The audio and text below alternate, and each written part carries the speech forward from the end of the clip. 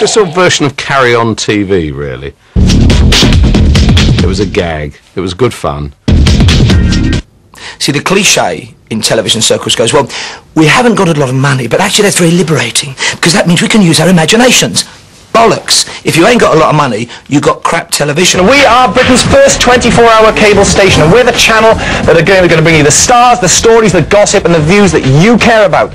Didn't see much point replicating Panorama. We neither had the intellect or the cash to do it, so we went down our own route.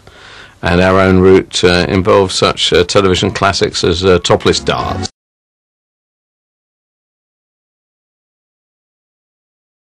The News Bunny, quite a funny idea, but by week 2, the costume was falling apart and they couldn't replace it. Bill Clinton faces further embarrassment today as more sordid details of his sex life are exposed in Monica Lewinsky's testimony.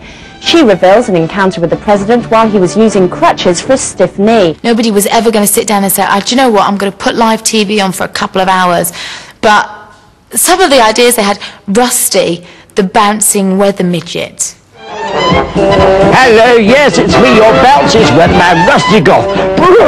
Yes, it is still cold because the cold, chilly winds are still with us. Then he'd get up to Birmingham like that. He'd really have to bounce to get up like that. Up in the Midlands, though, it's clearer skies, but possibly showers, but still remaining cool.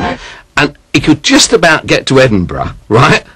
And then he'd be done for. Up in Scotland, though, although there's a frost in Argyll, it's the best chance of sun, but there's still a bit of wind, and temperatures only getting to 16 degrees Celsius.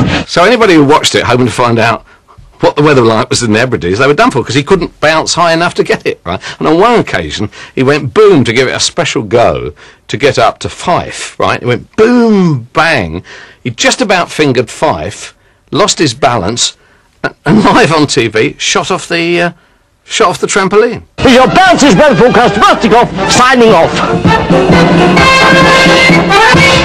It was much more like if you take your kids to the circus. It was fantastic. Glamorous women walking around, very small people wandering around, huge tall people wandered around, people wearing exotic stuff. You know, it was great.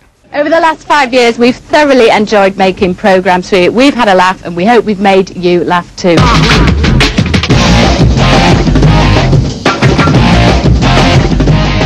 It's a one-line joke, isn't it? It's a funny idea in a kind of cheesy end of the pier way, like Lunchbox Volleyball for the ladies in the house. A funny idea for 1 minute. After that, you've got to throw some quality at the screen, which is why whenever people talk about TV nightmares, they've got to talk about live TV. TV really has got a criminal record that would make the whole of Strange Ways blush. In fact, with so many channels around these days, the potential for TV felony would keep Nick Ross busy until hell freezes over. But enough of me rabbiting on. See you after the break for more evil misdeeds. And please, don't have nightmares.